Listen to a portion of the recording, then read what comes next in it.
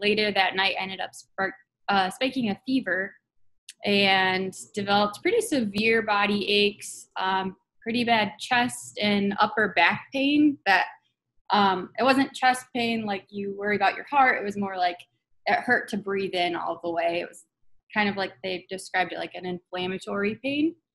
And that was pretty severe along with a headache. So those were my main symptoms. I was pretty fatigued and all of those hung around for a number of days. And then once the fever broke, I started feeling a lot better. It was like I could have eaten anything or smelled the worst smell and I would have no idea. I didn't even have the hint of taste or smell for a long time. That lasted probably the longest. My husband actually had that too, and we were so thankful. It was weeks before we were able to taste anything. I still struggle getting short of breath with exertion. Like I'm usually a runner and I haven't really been able to do that. My lungs quite don't feel ready for that, but feeling normal, feeling myself again, I'd say it was about 14 days from when I started feeling ill. I didn't think I required emergency care by any means, so I was thankful. I had my sister here with me and my husband, and they took great care of me. And yeah, I was concerned at first, but I knew I'd be okay sticking it out at home.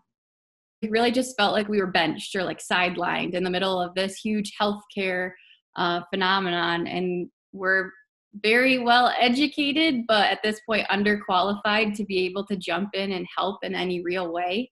So a lot of us spoke about wanting to find ways that we can help. We've looked at different volunteer programs or donating PPE.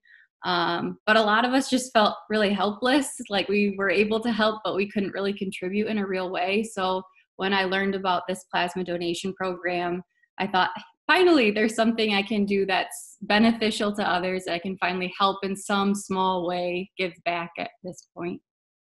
I grew up in West Michigan. I went to school both for undergrad and grad school in West Michigan, and being able to contribute and give back and serve the people who have helped me get to the point where I've gotten in life so far is huge for me.